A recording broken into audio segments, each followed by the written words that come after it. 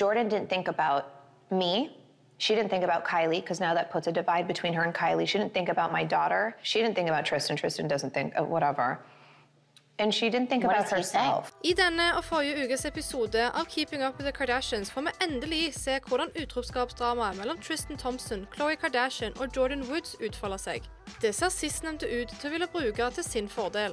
Hun har nemlig lansert en ny kleskolleksjon, uka etter at den første av 2 episoder om dramaet kom ut. Nå spekulerer blant annet Daily Mail i at timingen neppe er tilfeldig, og at hun bruker den mye omtalte utroskapsskandalen til å tjene penger.